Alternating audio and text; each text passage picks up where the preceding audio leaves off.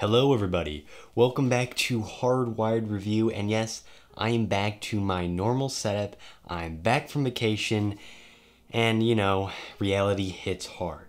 But that aside, today I wanted to give you guys a quick little video showing you how to swap cases out of one PC and put them into another. And it turns out it's a heck of a lot easier than you guys probably think it is.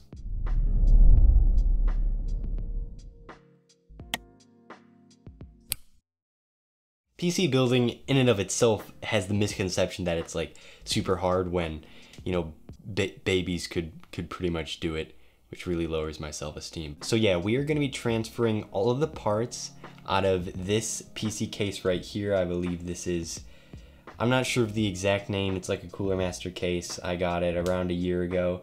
It's fine, but I'm actually going to be transferring everything into this Antec P120 crystal case, which Antec has graciously sent over. And since computer building is so easy, transferring all of these parts is going to be easy as well. And it really only comes down to a few main steps that you have to take.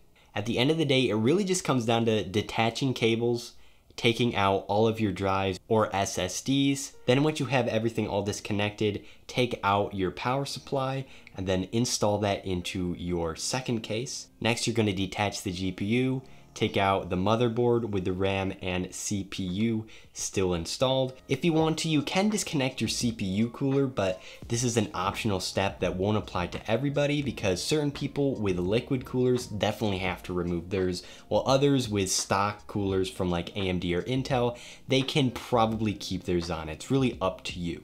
And then after all that is done, you're also going to want to transfer any fans that you have in your case that you're also going to want to have in your second case, as well as like RGB accessories. So yeah, that sounds pretty simple. Why are you guys sweating over this?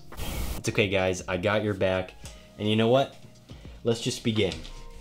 We're just going to remove the front panel. Really just depends on what type of PC case you have.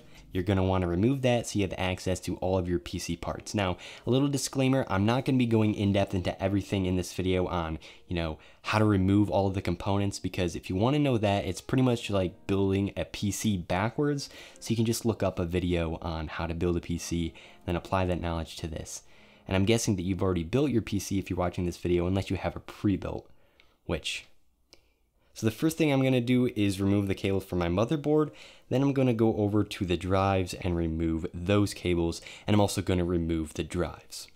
Now at this point, after you've gotten all of the cables out of the motherboard, you may actually have to detach a cable from your GPU. However, mine doesn't have one, so just keep that in mind. Now actually, I'm going to break one of my rules. Before I actually take out the drives, I am going to detach the GPU. Not all of these steps have to be done exactly in order. However, just use common sense when you're doing this, because if you do some of these steps out of order, it could cause some pretty serious problems. Now I'm just going to unscrew the bracket here. Take that out. And with that out, you may have to click a little pin to actually release your graphics card. But yeah, here it is. All right, with the GPU out, I'm actually just going to tip this up right here. And just so you guys can kind of see it actually, let me tip it in like this. I'm going to remove the back panel and take off all of the drives. All right, so we've got it like this.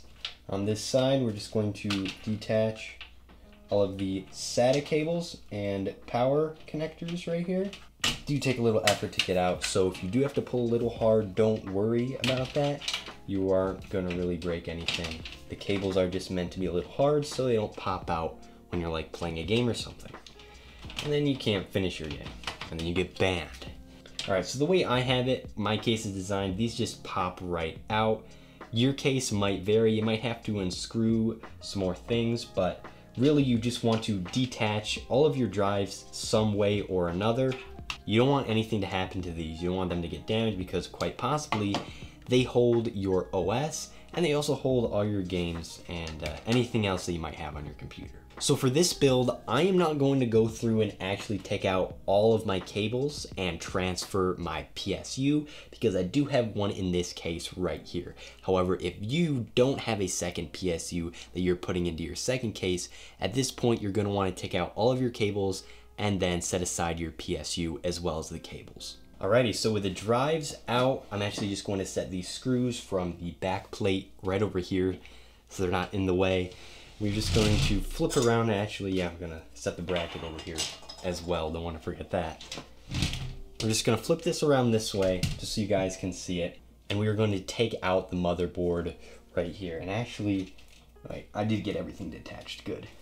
And yeah, since I do have a stock CPU cooler, I'm not actually going to take it off when I transfer this into the other case. However, if you feel more comfortable taking off, you know, your big bulky cooler, or if you have an AIO, then I would definitely recommend taking that off first before you transfer your motherboard into your new case. And yeah, we're just gonna take our little screwdriver right here and start undoing the screws at all of the motherboard standoffs on this case. The size of your motherboard as well as your PC case might determine where your standoffs are, so just look around and find the areas where there are little screws in your motherboard that attach to your case, and then undo them.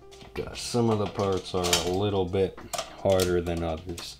And just like that, once you have everything removed, your motherboard just pops out like that. Dang, boy, looking fine. Aside from all the dust because I neglected it for so long. Oh yeah, and I forgot to say this, you can also leave your RAM in because that's not really gonna go anywhere unless you bought new RAM for your new case because, you know, RGB RAM obviously increases performance. So yeah, since there's really nothing in this case that I'm going to be reusing for my next build, I am just going to prop this up like this and set this aside. Alright, now that we have everything out of our old case, all of our parts are someplace safe, we can actually get to putting in all of our parts from the old case and put them into our new case. This is pretty much just like building a PC, so I'm not really actually going to go over it much in this video because I want to really keep down the time. I don't want to waste your time at all. There's plenty of videos on YouTube showing you how to, you know, build a PC, but I just wanted to give my take on how to transfer. So there will be a little bit of a time lapse of me putting all the parts from my old case into this one. However, I'm not going to be really going over all the steps because it's honestly not necessary. Alright guys, that's it for this Hardwired review video. Thank you all so much for watching. I hope it helped you, get the steps down for what you need to do to actually take the parts out of your old PC and transfer them into a new PC. As I said, it's a whole heck of a lot easier than you think it is. The whole process only really took me around 20 minutes. Peace out and enjoy this little montage of me putting all the old parts into this behemoth of a case. It's gonna look pretty funny because I have a pretty tiny motherboard.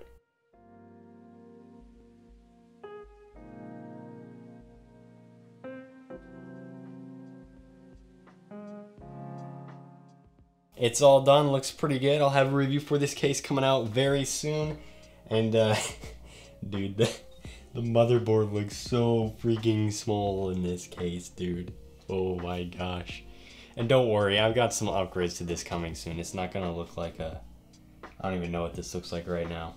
A huge guy with a small face, I guess you could say.